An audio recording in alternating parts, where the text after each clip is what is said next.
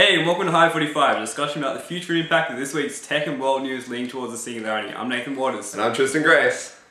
Welcome to Hive45. Woo! Cool. This week, computers that read minds are being developed by Intel. Digg's finally released their new layout.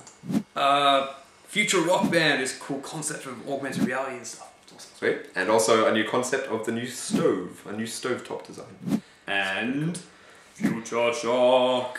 Our Singularity topic for the week. Dun, dun, dun, dun. It's going to be pretty amazing. I think it's pretty, it's a pretty laid back sort of fun episode this week. Yeah, Nothing got two beers to get through, so...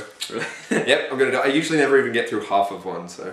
Yeah, you don't. I'm always drinking, like, suckering away at them, but anyway. Yeah, no, how could you? I'm not an alcoholic, people. Please don't stop sending your support questions and comments, and it's okay.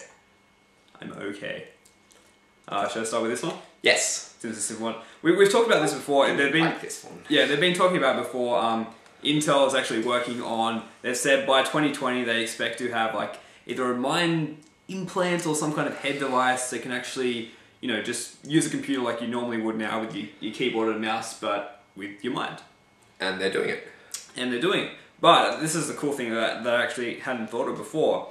The way they're starting to do this, and it'll sound very basic, but trust me, it'll work its way up, is they're literally just getting patients to sit into an fMRI machine, and they get them to think of a word, and then they just take a picture. Yeah. There you go. That's awesome. They now have like, well, of one brain, but I'm guessing they're going to do it of like thousands of people and do it hundreds of thousands of times. That's not such a basic idea, but that's brilliant. Yeah, because then you just attach the same machine to like the same, you know, portable device to anyone's head, and whenever they think cat, they just, you know, compare it to a previously taken image, so they know that, okay, when this occurs in the brain, that means they're thinking of cat. Exact same way they're doing voice recognition. Yeah. You just do it with the brain. And just like retest it and retest it and retest it. Far out, that's cool. Well, that's pretty cool. Is this like, how far have they gotten with it, or does it say, or...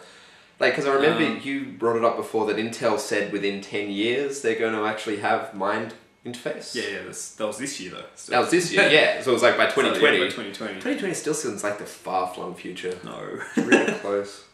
Well, it says here they already have a working prototype that can detect words such as screwdriver, house, and barn by measuring around 20,000 points in the brain. Those are pretty important words. Common everyday use languages. Oh yeah, I say screwdriver all the time. Took a screwdriver to the barn and went up the house. Yeah. It works. This is pretty sweet. Yeah, but I mean, it'll get better once they actually have like our whole big thing of like HUD overlays, like the glasses that can actually have an inbuilt fMRI scanner that can actually scan your head and they can see what you're looking at and they can read what you're thinking and see what you're doing and just cross-reference it all and voila. My beer's frozen, by the way, so this is it's a pain in the ass. Let me put the other one. I really like that one. I think that's pretty epic. I'm getting there. I'll go to the next one, being Digg's new launch. We've been speaking about it for a while. We've been, you know, waiting for it, you know, the big thing. Yeah, hoping it would be something revolutionary, something amazing. Save the social media space. We're thinking it'd be just Reddit. Yeah, pretty much. Like, I mean, look at what your closest competitor and get like all the subreddit type. Yeah. But it's not really. It's not even Reddit. Yeah, it's very it's pathetic. They went the opposite direction. Like, we thought that they'd go more towards the individual and trying to get individuals to promote it and stuff, and so, you know, all the power in the community and keywords and tags. Yeah. Whereas they've seemed to have gone the opposite way, and instead of going towards the larger community, say like Reddit and stuff, and going to more, you know, the small guy, making them get their stories to the front if it's interesting. Yeah. They seem to have reversed it a bit and made it so larger publishers are easier to follow and easier to see their stories. Pretty much the main thing that's changed is that you have My News now, where you decide what people you want to follow, just like Twitter. Yeah, it's like Twitter for content. Pretty much just links. And then you follow that and then you see it pop up, but... Yeah. They've removed a lot of things, like the upcoming news section. You can't actually see things that are coming up at the moment, which is a bit of a disappointment.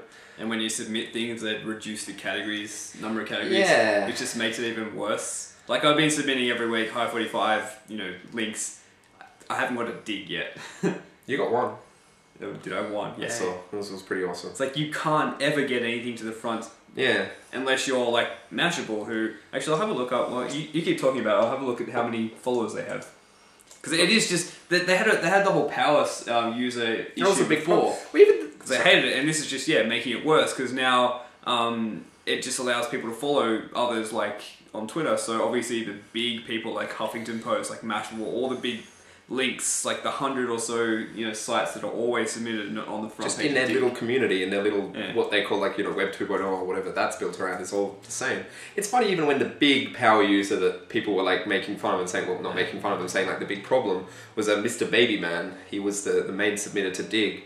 Well, main submitter. He was like one of the top users on Digg. Like most of the stuff he submitted actually went really well, but he actually just wrote about how he really doesn't like the latest Digg because it doesn't allow like small people to actually get it up there. It's all the publishers. He's given the power to the publishers, which is a total reversal. Because I mean, Digg really, when it started, it was amazing because it was social. It was like, oh my god, a group of people can pick what they like. It was amazing, revolutionary. It was crazy. It beat off Slashdot. It beat off the other ones where editorials, like people picking what they went.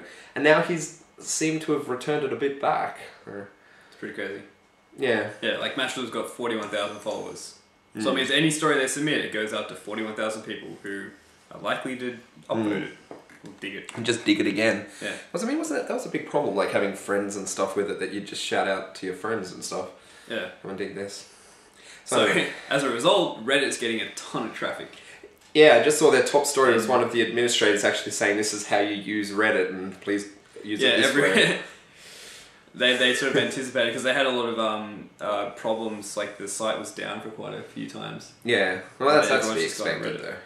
Well, so I mean that's the stuff they've done, like technologically wise, the design is awesome. Like submitting a link, automatically creating stuff, great. Yeah, it's very clean. Absolutely great. It's but nice. They just went the wrong way. Like they started because they gave the power to like beginning people, like the small guy, like allowing anyone to actually have a story promote to the top, and they've changed. They've actually gone into now getting the larger people to actually have it pop up.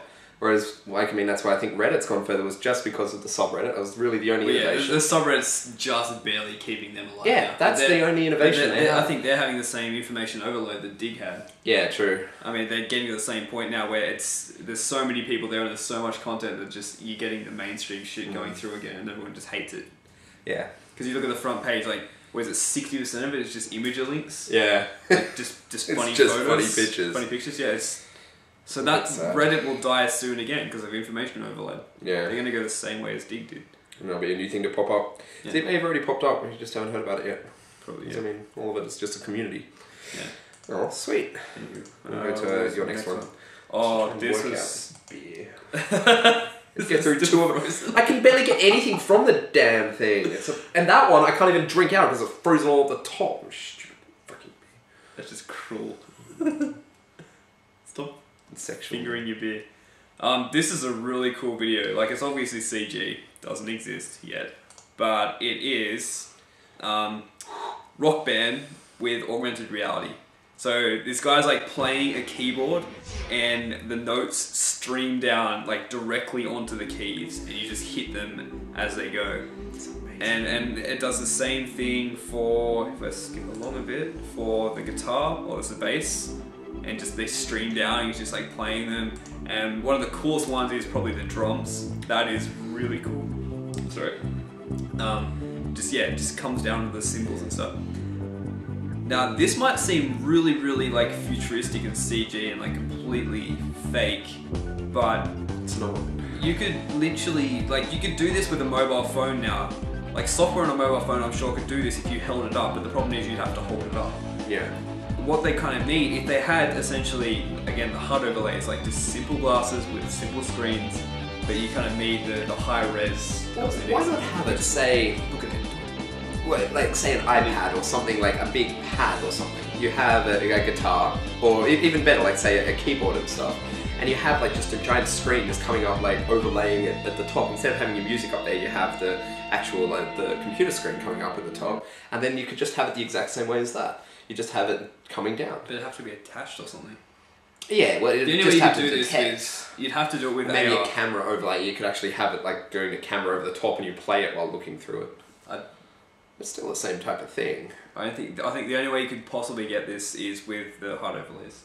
Because then, like, the software for that is simple. They're already doing that with mobile phones now. Like, you basically just, show a little crazy animation on top of the thing through your phone, and Yeah. But if they had the HUD overlay just so you could see it, you could just look at whatever guitar you're playing or keyboard, and it just, wherever you move, it would just line it up so it's perfectly...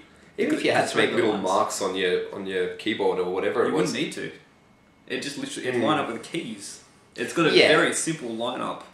Well, yeah, I guess, the piano and stuff would be pretty, that'd be sweet. Same with the drums, just find the circle and do that. Same with the guitar, just find this, what do they call it? The frets. The frets, yeah. And then just line it up. Pretty damn Software sweet. is simple, it's just we need the HUD overlay. So that could be a big killer app that, you release glasses that allow you to do that, just make them single function to begin with. That could actually be kind of cool. Well, we've mentioned that before, haven't we? Yeah, we have. Someone please just make glasses that don't even have a screen in them. Just no screen, it's just literally camera in the front or video camera in the front. I've looked into the details. There are devices that are small enough now. There is a video camera that's tiny, like fraction of a centimeter type thing, and there is Bluetooth things as well that are really tiny. They could fit into normal looking glasses. Hook it up to your phone, upload it to TwitPic. Yeah, just do that. That'll make you millions. And then use those money to reinvest into a prototype and make it better and start to get those screens in there. Keep on going. Because the problem is they haven't done the screens yet because they need the really, really high res. Like the pixels need to be so tiny. Well, to also do it, like, how are our transparent screens? I don't think they're that amazing. Well, they've made prototypes. Yeah. Because it's probably better to have a transparent screen where you can have it come down rather than actually recording out of the eyes and then doing it that way. Yeah, but the thing is that there's still the LCD or LEDs, whatever they're using at the moment, they don't. It's small enough and they don't look good. The DPI isn't good enough yet. They don't have to look that good. If it's just basic symbols like that going on it. The basic of the basic symbols. Yeah, it's a very cool concept. Cool. I guess kind of leads on to my one, which is this awesome concept for a stove. And it's the reason I brought this up, the reason I want to talk about this, which I think is really cool, is that the stove's just one of those things that you just take for granted. That like, you've either got gas or electric, but pretty much the stove's a stove, that's it, you don't worry about it, you don't think about it. Yeah. But this video was just absolutely ingenious. There's tons of little like dots around, and they're like in a honeycomb pattern, and wherever you put the pot or the pan or whatever you want to heat, just the dots underneath it light up and heat it. Yeah, it senses where it is, senses the weight, and it's nice and easy. You just put them on this surface, it detects where you're going there, and it heats it up. Yeah. It's nice, simple, basic, and just amazing design. I just love the idea. And it really got me thinking that there's so much stuff out there that you just take for granted. Like the stove, you never thought of like improving that or doing stuff, like maybe really fleeting, but you don't worry about it. Whereas, especially as 3D printers start becoming like more ubiquitous and we're able to actually design and change all of these things that we take for granted, we're going to see a lot of cool shit. It'd be cool. It probably is, they'll charge premium for it, that's the problem. Oh, they're going to charge, massive premium for this, but still, it's how you could make it starts. Yeah, you can make it, but no one's going to buy it for the price they'll put it up for. Yeah. That's the issue. But see, it's just over time. It's just after a prototype, it'll come back down, it'll be nice.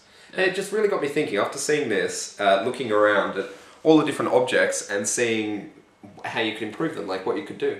Like when you're a kid again, I remember like thinking, it'd be awesome to be an inventor and stuff, or how could I improve doing this, or all of that. Whereas now you're just like, I accept a stove's a stove. When it doesn't have to be. It can be something really cool. Even like right now I'm looking around and stuff, like looking at the table, I'd love a Microsoft Surface, like when is that coming out? Like come on. I mean there's a few restaurants and stuff, but I want a giant table. The economies of scale type thing, it's too expensive. Yeah, true. And they always, whenever they push something out, they put so much money into R&D that they have to recoup their costs doing that whole premium pricing model.